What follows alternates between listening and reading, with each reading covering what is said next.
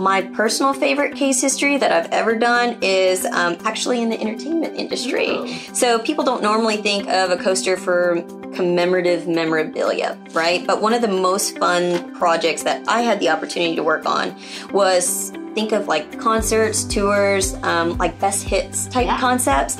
So what we did is we took 4 coasters, right? And it was for a singer, right? So we took the artist's best covers from all of their top albums and placed it onto one of 4 coasters. And then we did a custom package where it was kind of a big rectangle like this with little windows in each so that you could see basically the album cover on the coaster inside of each one. Yeah, so they ended up doing it for the fan club, but they also sold it for merchandise on display on the website and then on concert tours. So I thought that was really cool because